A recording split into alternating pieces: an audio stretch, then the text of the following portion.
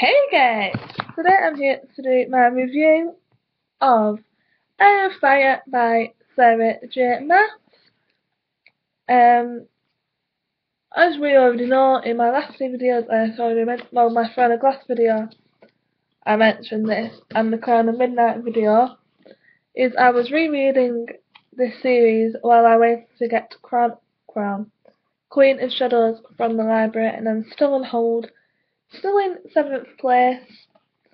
I think I already mentioned that in my Friday reads from the 2nd of October. But, yep, I'm still in that place.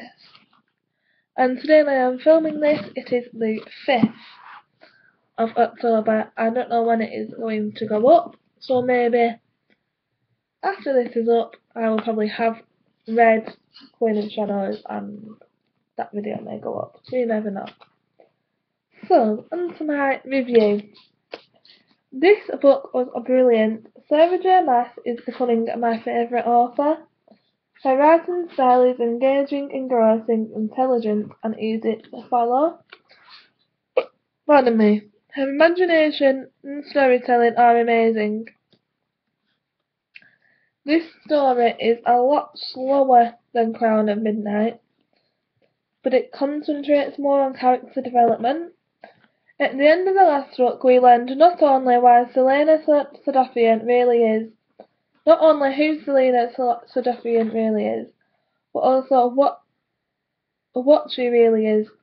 Her relationship with Cole is in tatters, having suggested to the king to send her on a mission for her own protection, and cutting Prince Dorian out of the loop.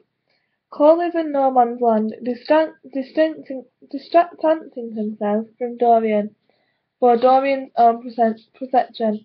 He starts to do his job and notices some irregularities with a certain high-ranking general.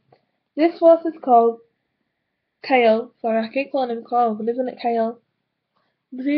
I should know by now, but will you put it in the down below? In the comments, if I am getting the name wrong. This force is called to make some decisions of his own. How long can a good honourable man serve a tyrant like the King of Ardalan and his many atrocities? Dorian is more alone than he has ever been. But he does manage to find solace. Finding company is not really difficult for a handsome prince, but who can he trust? This is triply difficult as he has to not only keep his own activities with his father, which his father will not approve of, secrets, his friends' secrets, and most of all his magic. We are also introduced to the Iron Witch clans, and especially Manant Blackbeak. Meanwhile, Selena detours from her mission and pursues her own agenda, meeting forgotten and powerful relatives. Before she is allowed to get the answers she wants, she must claim her heritage, her powers. She must learn to control them and master them. She has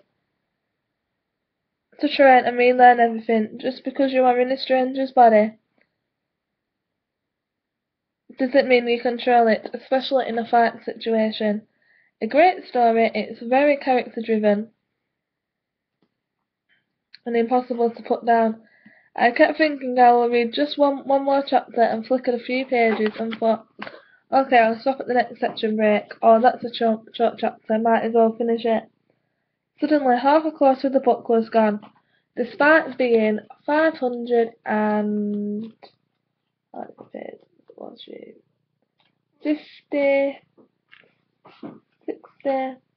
62 pages.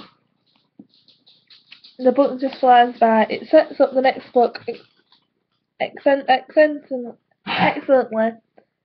including a confrontation. And I can't wait to have Queen of Shadows in my hand.